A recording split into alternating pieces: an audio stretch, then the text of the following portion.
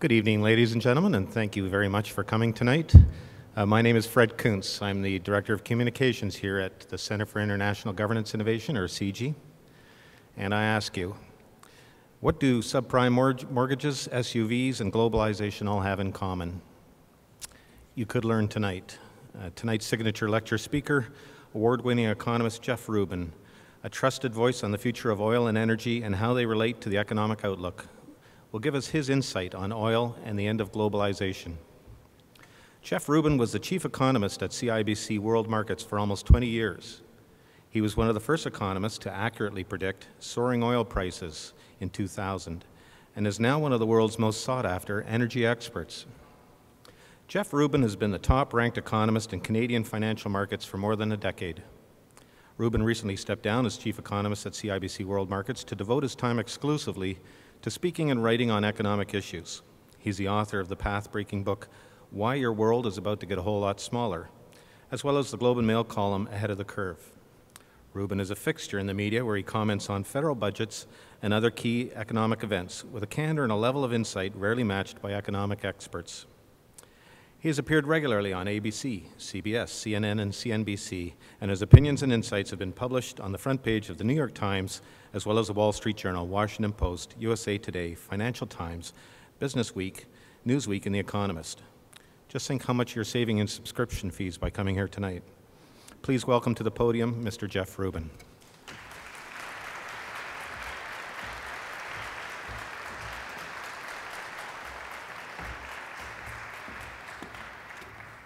Thank you. Thank you. You know, knowing the nature of a disease is usually an essential first step to finding a cure. And so too is it with recessions.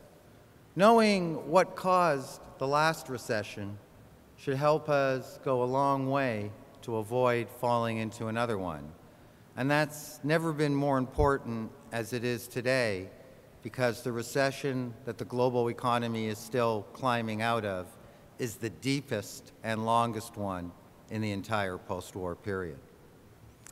Conventional wisdom, espoused by your central bankers, your finance ministers, the pundits that you watch on television or read in the media, would have you believe that the recent recession was really a financial crisis whose roots lie in the now bankrupt U.S. subprime mortgage market. In other words, a whole bunch of unsellable, boarded up, repossessed homes in depressed property markets like Cleveland, all financed with easy credit subprime mortgages, hit financial markets like some kind of super toxic hydrogen bomb. And all of a sudden, a real estate market crash in the United States morphed into a devastating global recession. Gee, I never knew that Cleveland was that big. Well, no one has to tell me how important and how devastating the subprime mortgage market was on financial institutions. Why the hell do you think I'm an author now?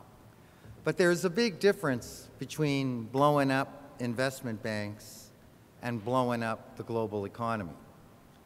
I guess the problem that I have with the Cleveland hypothesis is, why was it that countries that didn't have a subprime mortgage market, why did they have even deeper recessions than the US?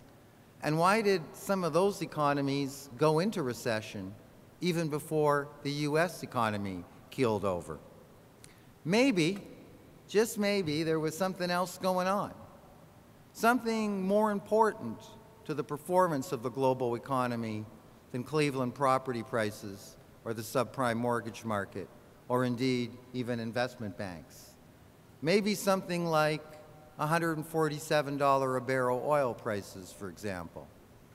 If we know one thing about watching the global economy over the last 40 years, we know this. Feed it cheap oil, and it runs like a charm. All of a sudden, throw it expensive oil, and it seizes up almost overnight. Every major recession since the OPEC oil shocks over the last 40 years have had oil's fingerprints all over it. The first OPEC oil shock in 1973 led to what was at the time the deepest, most devastating post-war recession. The second OPEC oil shock led to two recessions, 1979 and 1982, the now infamous double dip that we fear today. Then in 1991, when Saddam Hussein invaded Kuwait and left half of its oil fields on fire, and oil spiked to the then unheard of price of $40 a barrel, lo and behold, once again, the global economy went into a recession. Gee, I wonder what oil prices were doing before this recession. Seems to me that they rose from about $30 a barrel in early 2004 all the way up to almost $150 per barrel. Even in inflation-adjusted or real terms, that was over double the price shock of either of the two OPEC oil shocks. And if both of those OPEC oil shocks were significant enough to cause, in their own right, devastating recessions, why wouldn't an oil shock over twice as big be the obvious culprit for what has been the deepest post-war recession? How do oil shocks create recessions?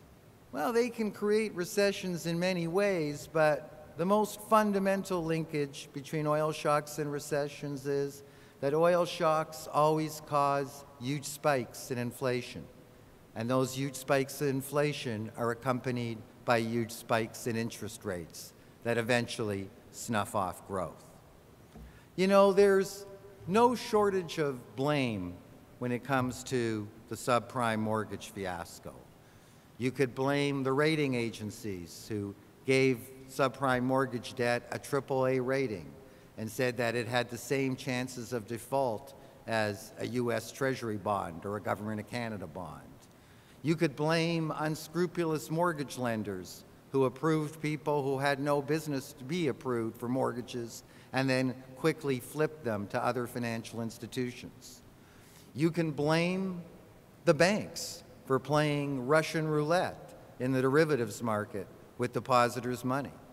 And you can blame asleep-at-the-wheel regulators like the Securities Exchange Commission in the United States for being either blind or indifferent to Wall Street's systemic risks to the subprime mortgage market. But most of all, what you can blame is the zero cost of money. All the greed in the world could not do what the Fed's free money policy made possible.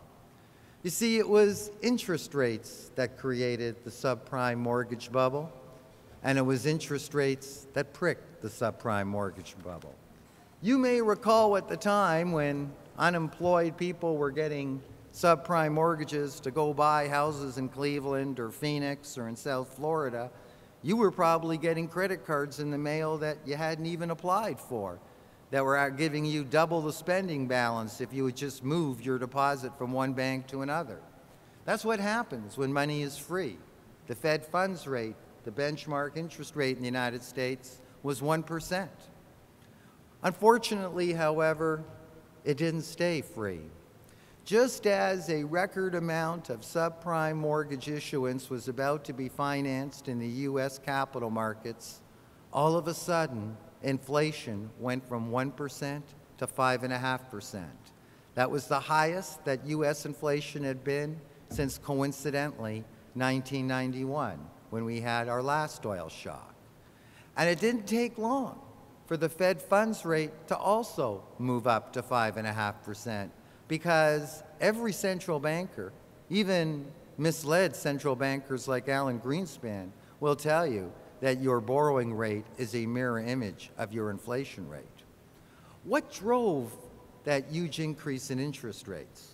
Well, what drove that huge increase in interest rates was the same thing as what drove that huge increase in inflation. Why did inflation move from 1% in 2004 to almost 6% by the end of 2006? Almost all of that increase came from one component of the Consumer Price Index, the energy component. By the end of 2006, energy inflation was running at 35% inside the US Consumer Price Index. And the reason it was running at 35% was because of one price. The price of oil, which was $30 a barrel in 2004, and which at the time virtually every oil analyst under the sun was saying it would stay at $30, didn't stay at $30. It moved to over $75. If oil would have stayed at $30 a barrel, all those good people in Cleveland would still be in their homes, financed by free money subprime mortgages. And venerable institutions on Wall Street, like Bear Stearns and Lehman Brothers, would probably still be operating. And I would probably still be the chief economist of CIBC. But that's not what happened. Instead, oil went from $30 to over $70, creating the same kind of interest rate shock it did in 1973, that it did in 1979, and that it did in 1991. And that's why we had the deepest post-war recession. Subprime mortgages was a symptom, not the cause. The cause was the reduction, the elimination of free credit, and that was an oil-driven spike in inflation. Now you may ask yourself, how did oil prices ever get up to $147 a barrel? All the economists and all the energy analysts told you that that was impossible. It was impossible for two reasons. First of all, because higher oil prices would bring about new supply, and that new supply would push oil prices down, and because higher oil prices would rein in world demand, also pushing oil prices down. Well, the economists would point to what happened after the OPEC oil shocks, and when oil prices spiked, new forms of supply were found in Prudhoe Bay in Alaska, which is still America's largest producing field, in the North Sea. And when that new oil flowed, not only did it break OPEC's stranglehold over the market, but prices did come crashing down. This time, however, there are no more Prudhoe Bays. There are no more North Seas. Higher oil prices did pull new supply, but not cheap supply. You know, the Canadian tar sands is not a new discovery. Back in 1920, there was a pilot plant in Fort McMurray that produced synthetic oil from bitumen. What's new is the notion that the tar sands could ever be considered a viable source of supply. At $20 a barrel, you couldn't give the stuff away, not here or even in Venezuela. At $80 a barrel, all of a sudden, it's 1.5 million barrels a day. At $150 million it's going to be 3 to 4 million barrels a day.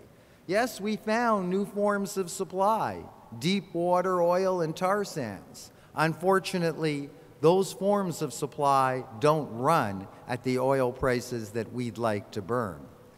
And I guess the second reason that economists told you that you could never see $147 a barrel oil is because at that price, oil demand would collapse.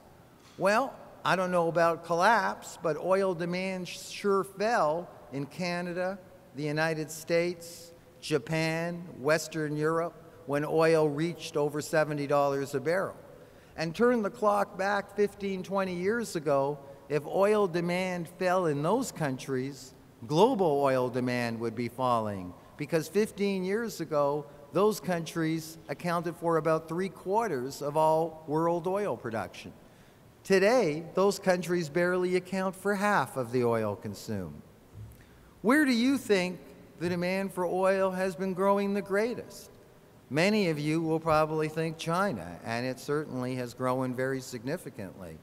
But I know a place where it's been growing even faster than China, and it's the very place that you've been told is going to furnish you with your future supply. Last year, OPEC, along with two non-cartel producers, Russia and Mexico, consumed 13.5 million barrels a day. That's almost 2 Chinas.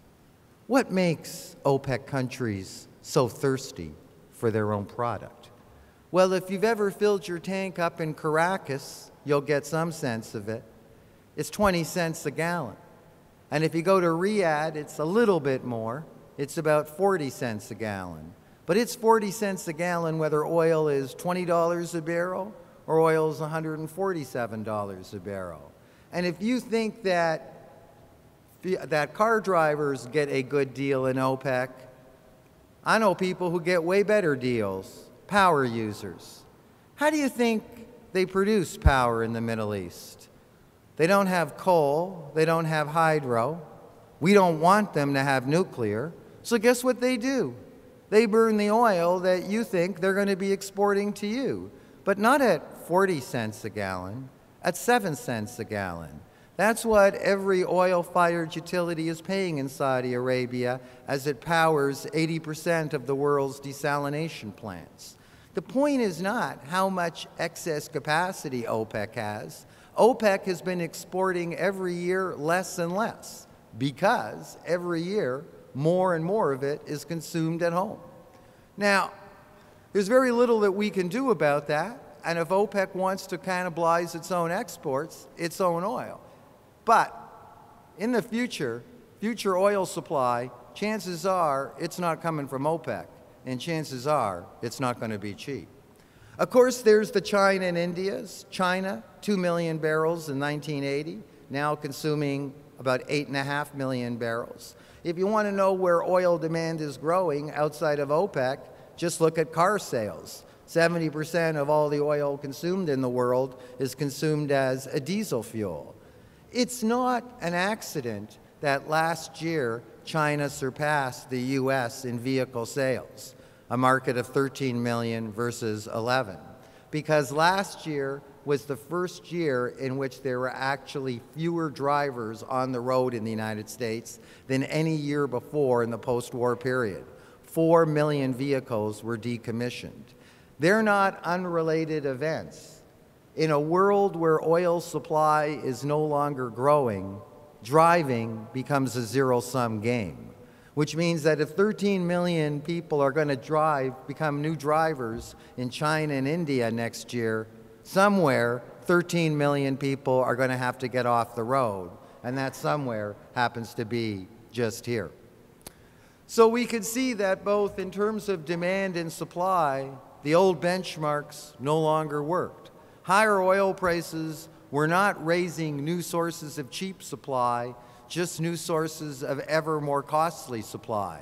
And while our oil consumption has peaked and probably is facing decline, our oil consumption, just like our coal consumption, is now being eclipsed by rapidly developing countries. You know, the world will never run out of oil. There's 170 billion barrels of it in the Canadian tar sands.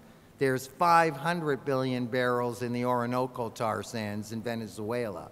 But what the world has run out of is the oil that we can afford to burn.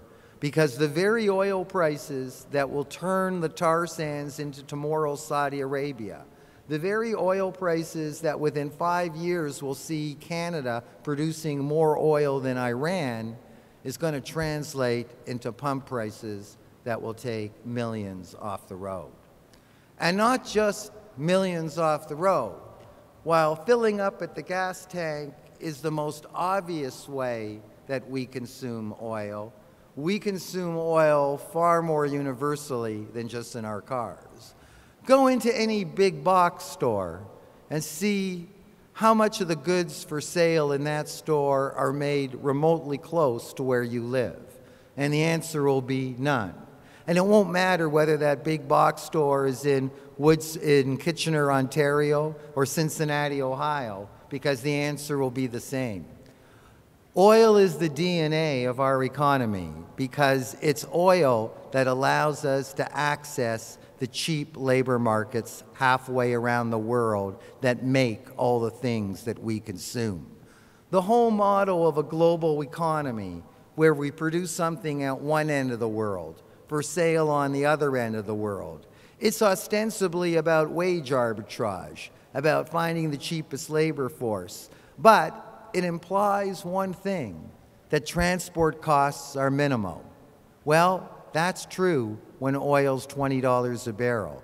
That's not true when oil's $150 a barrel.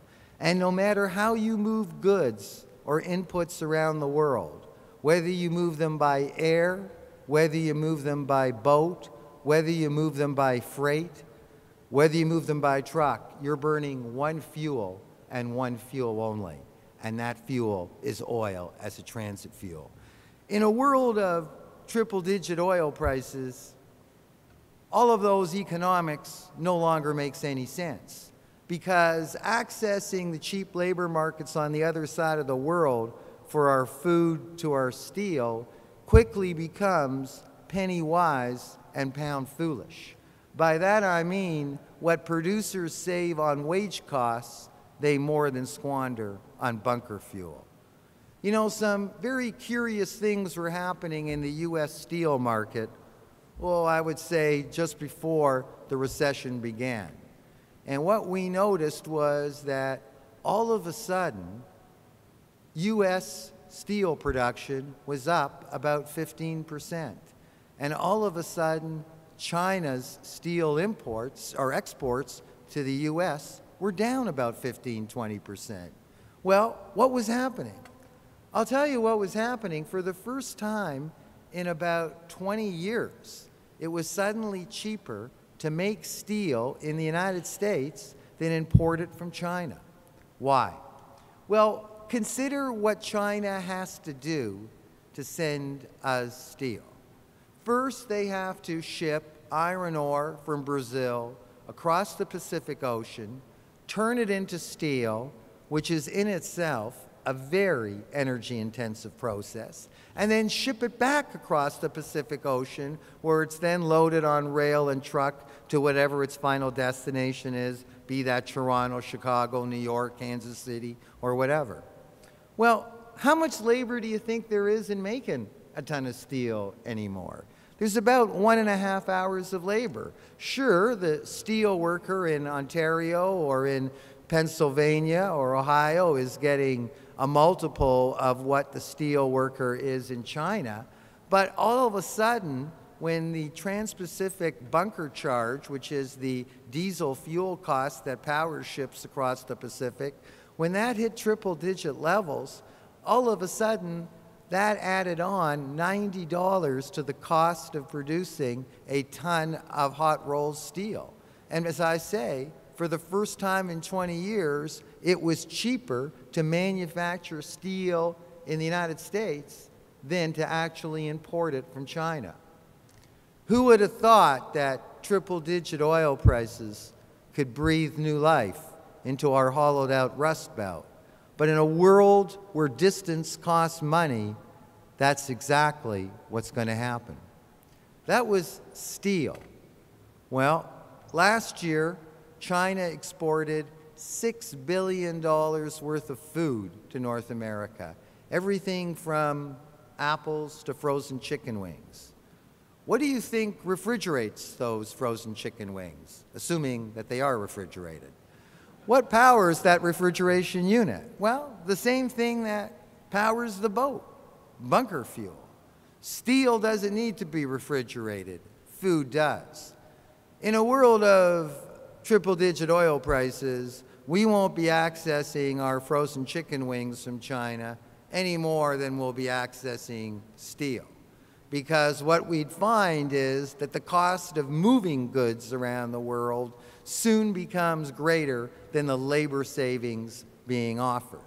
And what we'll find is that, of course, in a world of triple-digit oil prices, just as we'll have to become more self-sufficient in steel, we'll also have to become more self-sufficient in food. The only problem is that over the last 20 to 30 years, much of our prime agricultural land has been paved over and is now the far-flung suburbs. Take Ontario, for example.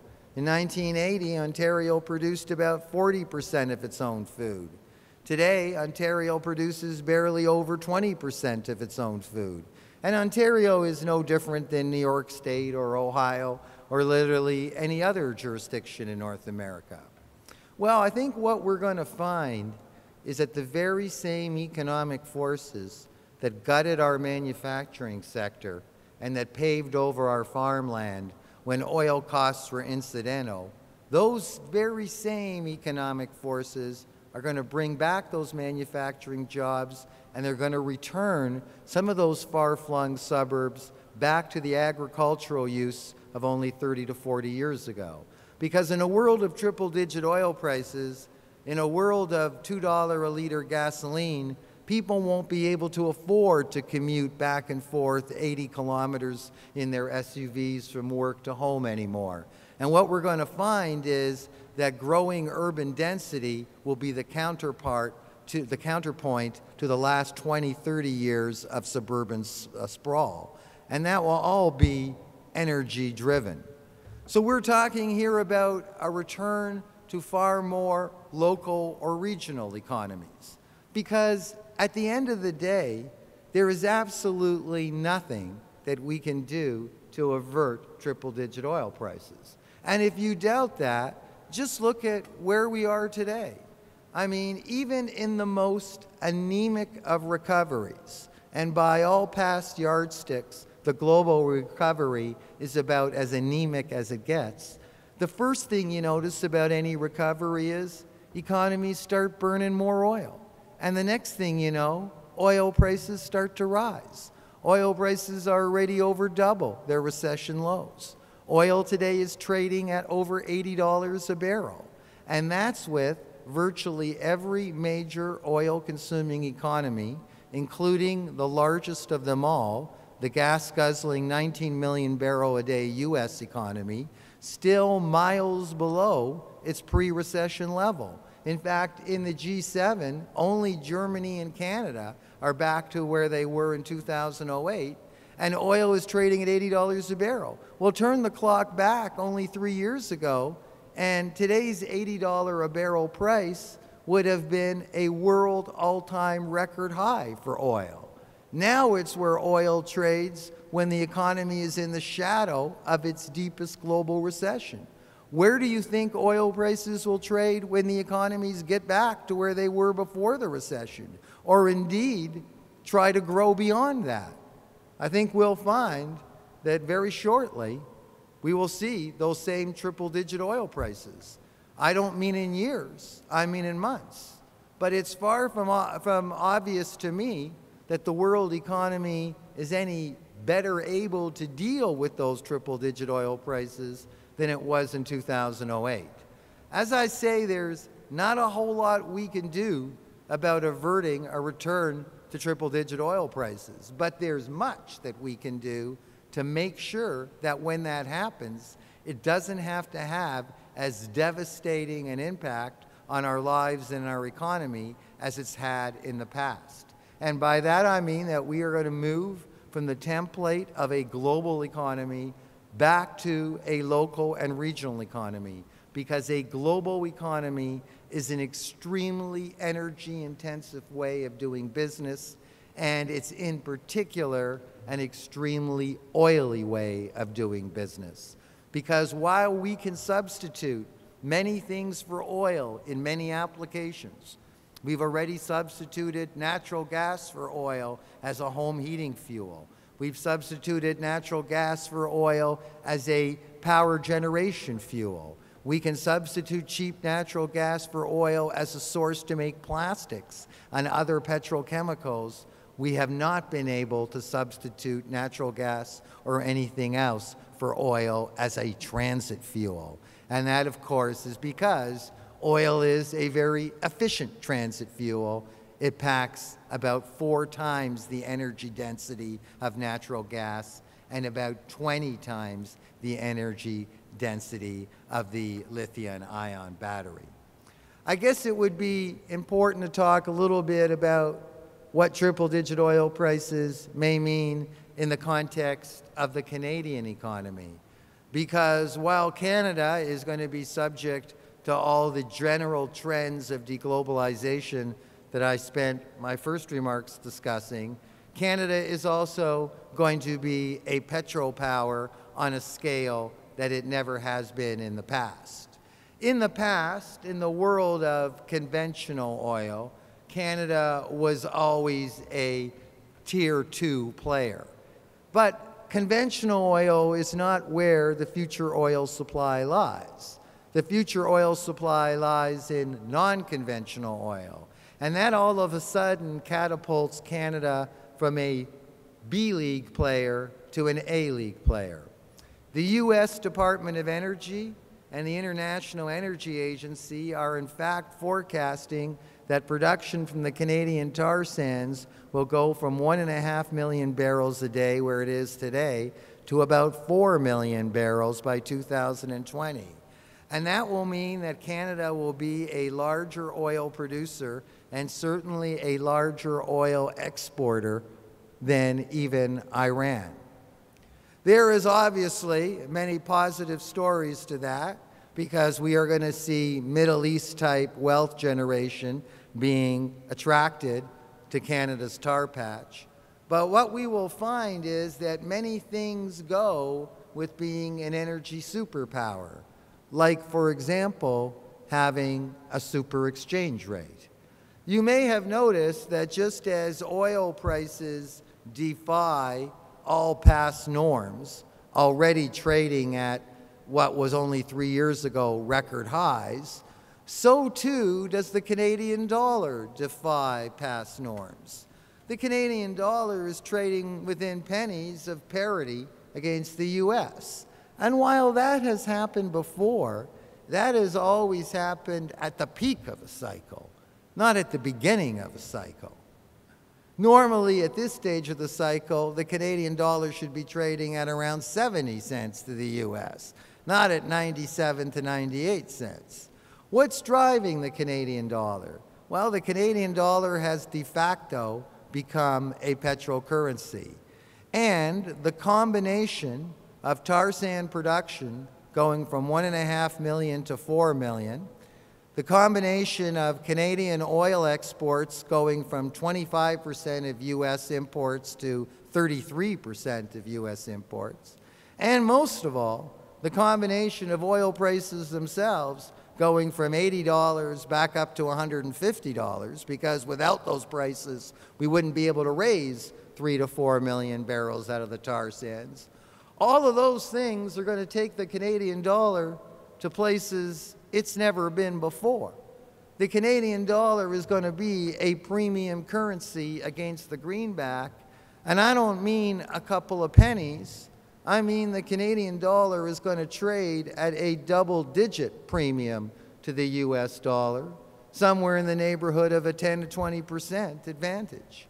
And while that's certainly not going to hurt anybody in Alberta, because the simple fact of the matter is that Alberta tar sands is really the only source of future supply growth that US consumers can be able to access in the next 10 years, I'm not so sure what it will mean for the rest of the country. To be sure, a super exchange rate will bring back some long-lost NHL franchises. And perhaps speaking here at the Vasily Institute, it may even bring back the Hamilton Tigers. In 1925, the team that finished first in the National Hockey League's regular league season was the Hamilton Tigers. The owners wouldn't pay the players during the playoffs, so they went on strike and never challenged for the Stanley Cup. That summer, they were sold to an American bootlegger who moved the team to New York to the newly opened Madison Square Gardens, and they reemerged in the 1926 season as the New York Americans, later to become the New York Rangers. Oil was $1.47 a barrel. When oil's $147 a barrel, it will do something that Jim Basile has not been able to do: bring the Tigers back to Hamilton, and probably bring the Jets back to Winnipeg and the Nordiques back to Quebec City. But that's about all it'll bring from the US. How long will Ontario be the single largest manufacturer of motor vehicles in North America when the Canadian dollar is $1.20 against the US? How long will American tourists go up to Lunenburg and Peggy's Cove and find, when they get their visa bills, that their Canadian vacations are costing 20% more than vacations in their own country?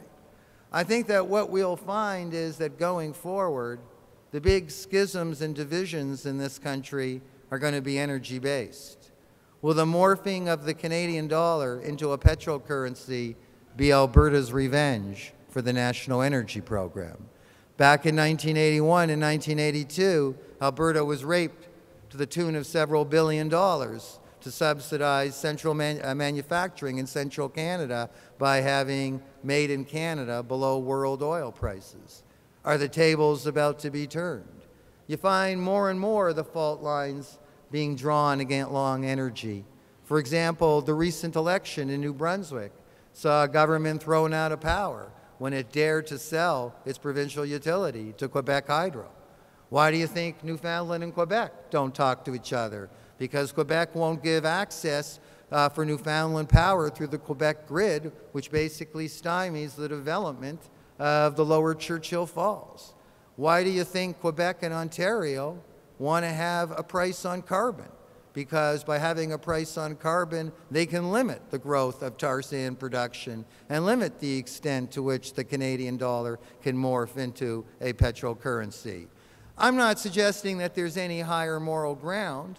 If the tar sands were in Chicoutimi, I expect that the province of Quebec would have the same carbon policy as the province of Alberta. And similarly, if the tar sands were in Sudbury, ditto for what has to this point been a very green Dalton-McGuinty government. But I think we're going to find that the major divisions and the major schisms in this country are for the most part going to be energy-based. Now, that may well be a problem that many other economies would like to have. But certainly redistributing the petro wealth and immunizing parts of the economy that will be hurt by the implications for the currency are going to weigh heavily on the Canadian agenda. You know, to close up, the realm of triple-digit oil prices has traditionally been the realm of the apocalypse. That is, most people who talk about oil prices going to where I think they're going talk about it as the end of economies as we know it. Some even suggest the end of civilization as we know it. I don't share that pessimism. I don't share that pessimism because I'm an economist. And as an economist, I believe in the power of prices. Yes, if we insist on getting our frozen chicken wings from halfway around the world, let alone our steel from halfway around the world, and if we insist on commuting 80, 90 kilometers to work and back in our SUVs, pretty soon peak oil will be peak GDP. Pretty soon we'll find that we just go through a never-ending series of oil-based recessions. But I don't, as I say, believe that people will simply ignore price signals. Triple-digit oil prices will change the way we live and change the way that our economy operates. And we just might find that the smaller, more local, regional world lying around the corner is a lot more livable and a lot more sustainable than the big oily world we're about to leave behind. Thank you very much. Thank you. Thank you. Thank you. There are a couple of microphones out on the side, so anybody who'd like to ask questions, this would be a good time to fire away. Yes. Knowledge society, knowledge economy. Doesn't cost too much to ship knowledge. I said knowledge economy, knowledge society. It doesn't cost too much to ship knowledge. Increasingly we're moving in that direction. It's not sufficiently viable yet. Do you feel that your non-oily future will include a very robust knowledge economy and knowledge society? The question is about a knowledge-based economy. What role will that have? You know, it's quite interesting what's happened in the last 20 years. Most of the time of my career as the chief economist of an investment bank, inflation was always the preserve of the service sector, because the service sector you were insulated from global pressures. And it was the goods sector that nobody had any pricing power because you could always find a labor market somewhere on the other side of the world that would make it cheaper. But what we're finding is that one of the areas that's likely to survive is just the opposite. It's business services. It doesn't cost a lot of energy to transmit data around the world. It doesn't cost a lot to actually provide global services, certainly not in an energy way. What we're going to find is that the sectors that were the most protected, which were like the business service sector, is actually probably going to be one of the few areas that's going to survive the deglobalization, and it's the goods sector that's going to go back to being protected. And what does that mean? Well, it means that the nature of our jobs are going to be changing too, because, you know, for the last 30 years, there's been this never-ending move to shrink the goods sector and work in the service sector. And we're either working on Bay Street or we're making cafe lattes and Starbucks, but no one's actually like producing things. I mean, how many people go in to become tool and die workers in the labor force? Not too many, because how many jobs are there for tool and die workers? I think we're going to find that the nature of the labor force is going to change, that as we start making our own things, whether it's steel, whether it's growing our own food, or making our own flat screen TVs, that the entire requirements of the labor force are going to start to change. And in a curious way, the future may be, in more than one sense, a throwback to the past, at least in terms of the skills that we're going to be now needing. Yeah. We're part of a free market economy, and I'm just curious as to what your attitude is towards potentially China buying up our oil companies in Canada. Is this an advantage or a disadvantage? Obviously, it's an advantage maybe to the shareholders, but how do you feel about ownership going to other countries in our natural resources? Okay. I guess the question is, how do we feel about PetroChina or Sinopec scooping up Suncor, Syncrude, whatever? Let's be clear about one thing. We're not increasing tar sand production from 1.5 million barrels to 4 million barrels so people in Red Deer can fill up. Okay, this isn't for the Canadian market. This is entirely for the export market. Now, one of the things that I think Nancy Pelosi and Arnold Schwarzenegger and Waxman have found out is they're not the only market. Enbridge wants to build a pipeline to Kitimat, a 900,000 barrel a day pipeline, because China will take all the oil that we have to offer.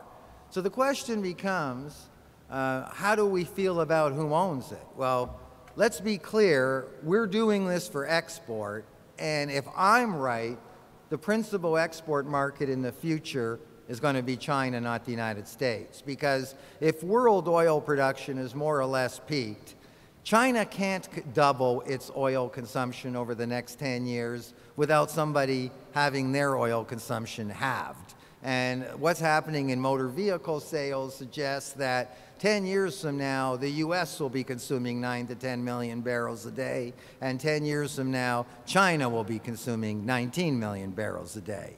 Now, what about the question of ownership, okay?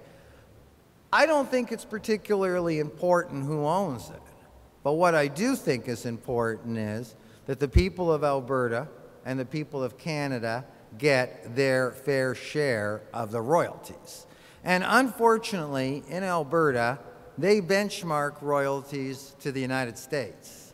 Bad benchmark, false benchmark. You see, the tar sands is a very special place, not just because of what's under the ground, but what's above the ground. Let's juxtapose the Alberta tar sands with their geological competitor, the Orinoco heavy oil belt, the Venezuelan tar sands. Well, 3 years ago, Exxon spent a couple $2 billion on a heavy oil upgrader in Rio Negro. All of a sudden, Hugo Chavez told them that their new partner was Petroleus de Venezuela. They reneged and they were expropriated. 3 months later, the Curl Lake project, previously deemed too expensive to go ahead, got the green light from Exxon's subsidiary in Canada, Imperial Oil. What the folk in Alberta and Canada really don't recognize is how unique North America is, how out of whack our royalties are. I think as oil prices start moving up, we can expect resource nationalism to become more intense, not just in Venezuela, but in Canada. And I don't really care if the tar sands are owned by Exxon, or in their Canadian guise, Imperial Oil, or they're owned by PetroChina. But what I think is important is the Canadians, Albertans, get a bigger share of the resource rents. And I think that's exactly what many of the huge political issues in this country are going to be about in the next 10 years. Further questions? Yeah. I read in the Globe and Mail business section that some economists predict a $60 barrel oil cost in 2011, 2012. I wonder where these guys come up with those ideas. It doesn't make any sense. Second question, do you think oil production is peaking at this time? Okay, I think oil prices can go lower than $60. I think they can go all the way to $40 if we have another oil-induced recession like we had in 2008. You know, when oil prices fell to $40 a barrel during the recession, a lot of people thought that it had no business ever being at $147 a barrel.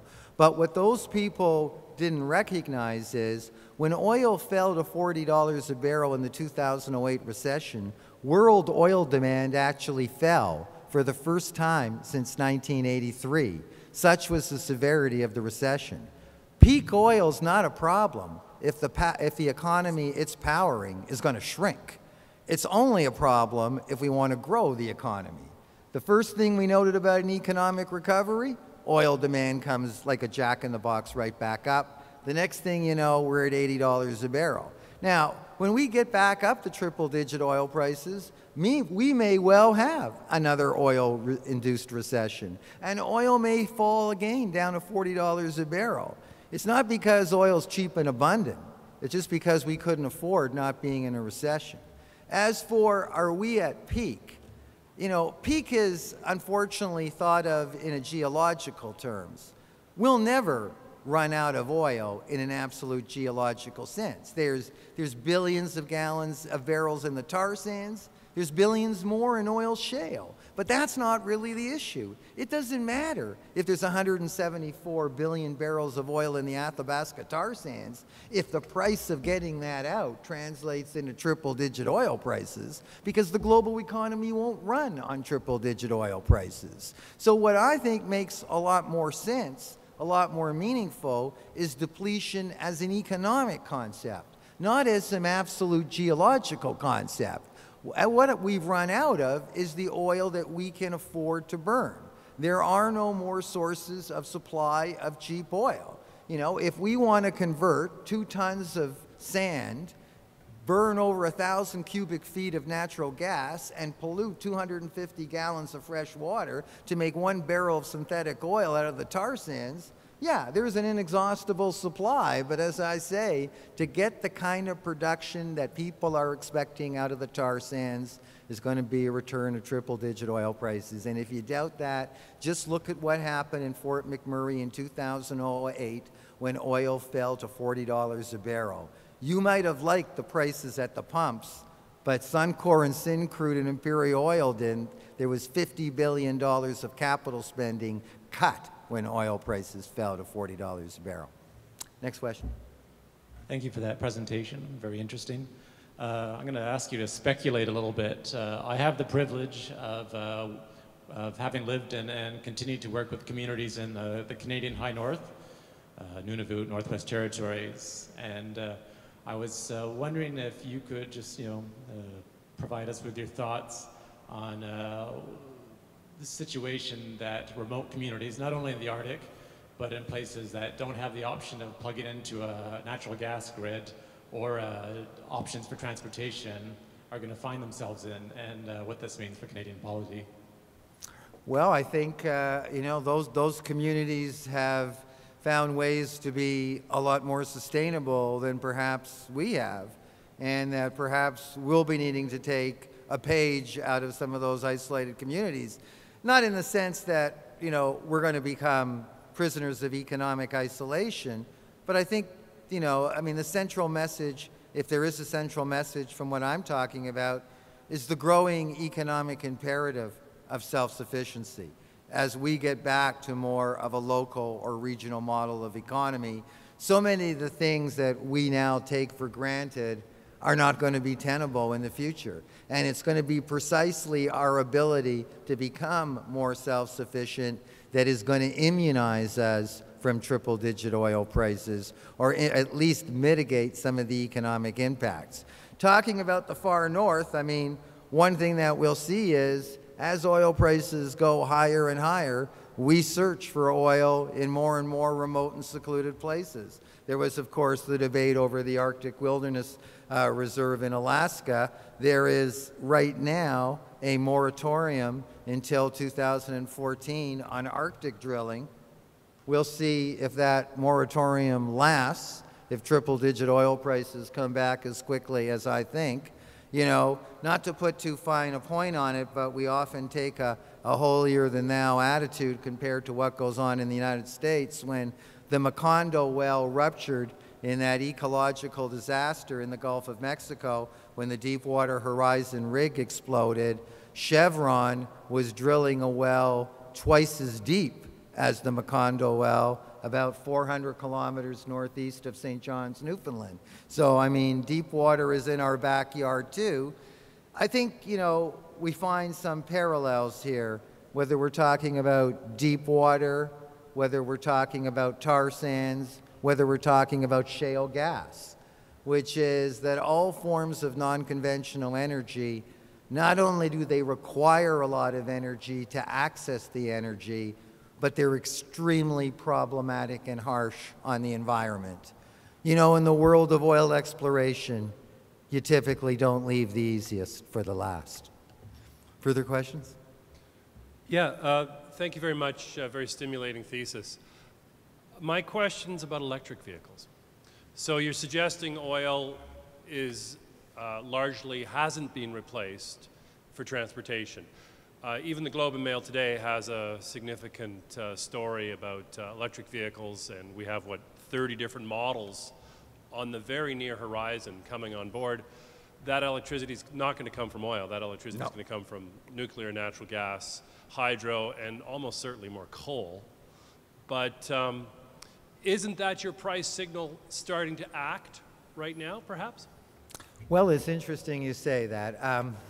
Most people may not recognize that prior to the discovery by Cadillac of the electric starter, there were more electric vehicles than there were internal combustion-driven engines. Of course, you needed the physique of a weightlifter to start your internal combustion engine when it required a crankshaft. And then, of course, the internal combustion engine totally eclipsed the electric car. But realize one thing about the electric car. I mean, a battery is not a form of energy, and the lithium-ion battery has 1/20th the energy density of oil. So where are we going to get the spare capacity to plug in 250 million electric cars? I remember about 7 or 8 years ago, I walked down about 30 flights of stairs in my office building because one air conditioner too many was plugged on, and the whole grid collapsed between Ohio, Upper New York State, and Southern Ontario. I think Toronto was out power for like 24 hours. Now plug in 250 million vehicles and see what happens. How could we increase our power capacity by that order of magnitude to power even 50 million vehicles? Well, not without emulating our climate change partners like China and India and building 800 coal plants. But I think that we would find that whatever emission savings we get from the tailpipe are more than dwarfed by what comes out the smokestack. Economic history teaches us that necessity is the mother of invention. And indeed, if we have to encounter triple-digit oil prices for the next 10 or 15 years, that will lead us to the discovery of alternative fuels for transit. whether it is hydrogen, whether it is electrification, whether it is natural gas. Unfortunately, our rendezvous with triple-digit oil prices is not in 10 to 15 years. Our rendezvous with triple-digit oil prices could well be within 10 to 15 weeks. So, instead of trying to figure out how to turn cow shit into high-octane fuel, we're just going to have to learn to get off the road.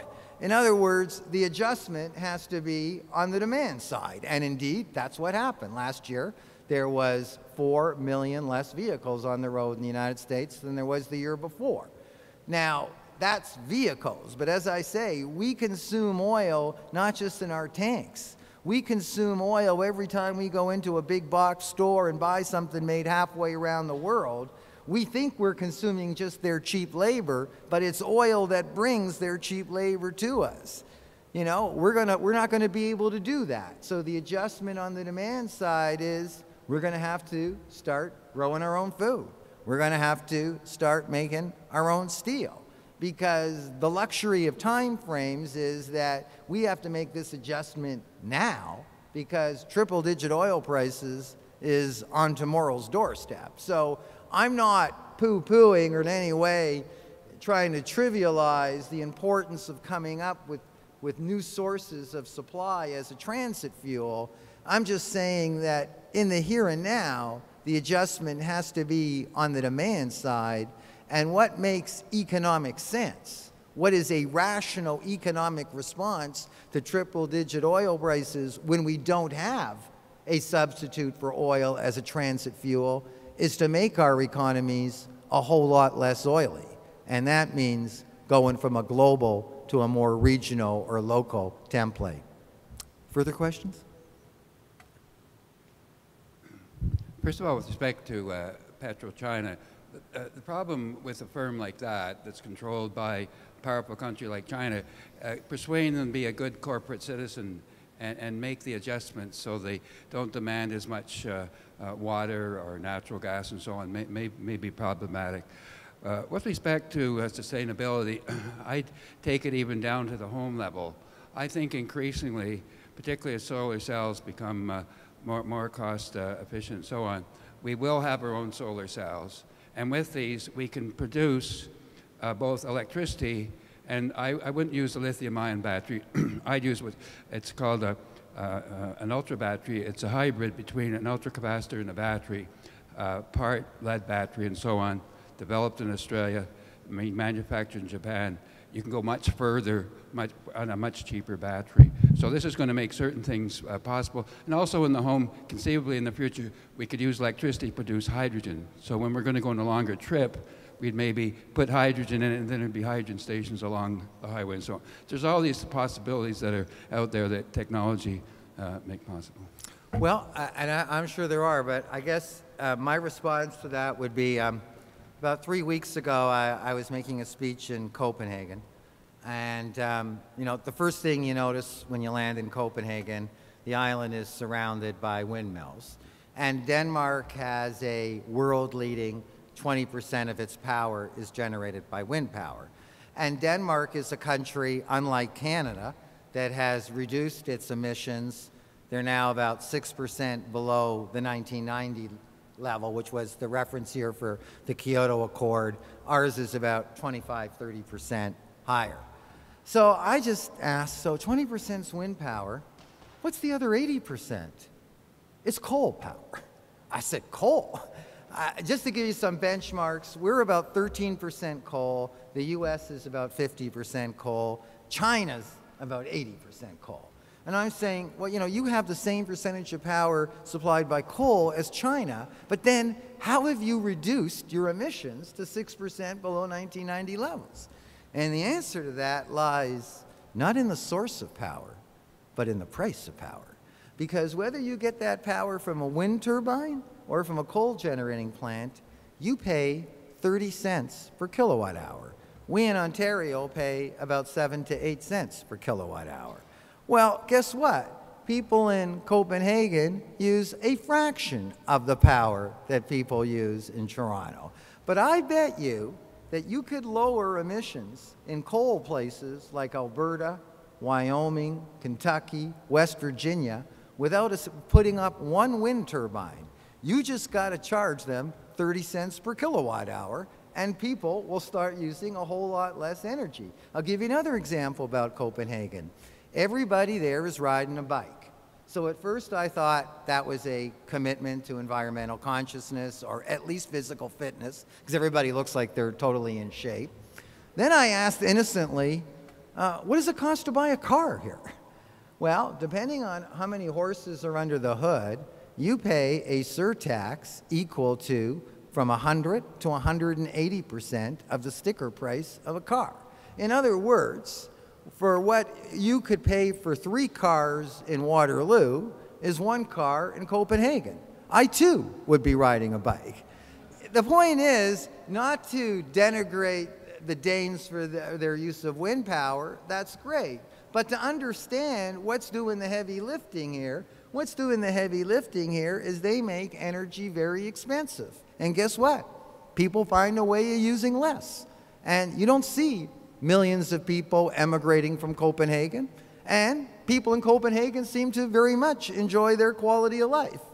I'm suggesting perhaps we too could take a page out of that model, and in fact that's exactly what Ontario has done, because when we said no to the nuclear power plants and said we're going to allow wind and solar to access our grid at 13 to 19 cents a kilowatt hour, what we're really saying is we're going to make energy more expensive, and we're not going to consume as much energy, so we're not going to need to build any coal plants and any nuclear power plants. And I don't see any problem with that. Next question. I just had a question about how you think climate change will impact energy demands worldwide. Very interesting question. Very interesting question. You know, many people think that because we're running out of affordable oil, that the silver lining here is that somehow it's going to have a positive impact on greenhouse gas emissions.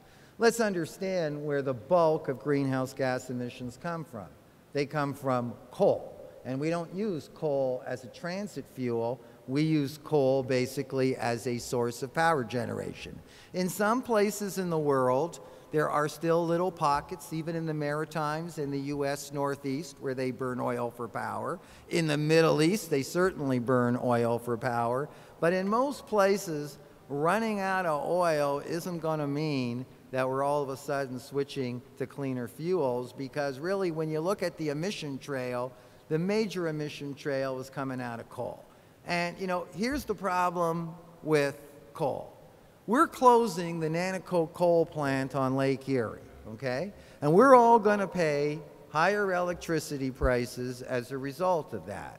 But in the next 2 years, India and China are building 800 coal plants. So what's the point of that? There's no borders up there in the biosphere. And this is what I say. I say you can't make our producers pay twice. You can't make them pay for their own emissions and then pay again as they lose market share to imports from countries that don't pay for their emissions. Because all that does is send jobs away, and it actually sends production to less green factories. What I say is we got to put a price on carbon emissions in our own economy and apply that price universally to all goods that want to be sold in this economy through a carbon tariff. And I think what we'll find is that instead of sending jobs away by raising the bar, we're going to bring jobs back home. One last question, because I got to drive home tonight. So far tonight, we've talked about the price of oil and what it does to the economy. You've also expressed that we're not running out of oil, which I would agree with. Could you just comment to the people on what happens when the EROI of producing or getting that oil rises above 1-to-1 ratio? He means, the questioner is at the energy rate of return, which is how much energy you spend getting the energy out of the ground. And the Canadian tar sands is a perfect example of that. You got to burn over 1,000 cubic feet of natural gas to get 1 barrel of synthetic oil. Now, what makes that possible is that natural gas is at an all-time low price relative to oil. It's less than a third the price per BTU of energy. It hasn't always been the case. Remember when Hurricane Katrina hit? Well, Hurricane Katrina wiped out temporarily natural gas production in the Gulf of Mexico. All of a sudden, natural gas was more expensive than oil, which made the tar sands reverse alchemy. It was like turning gold into lead. Well, if natural gas prices would have stayed higher than oil, believe me, nobody would be investing billions of dollars in the tar sands.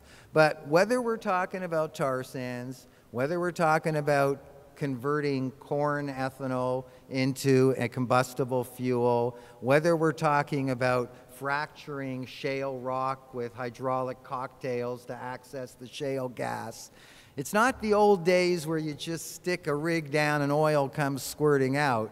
You're spending a lot of energy to get the energy. And for NOAA, if there's any reason why oil prices are going in the direction that they're going, it's precisely because of that. Thank you very much.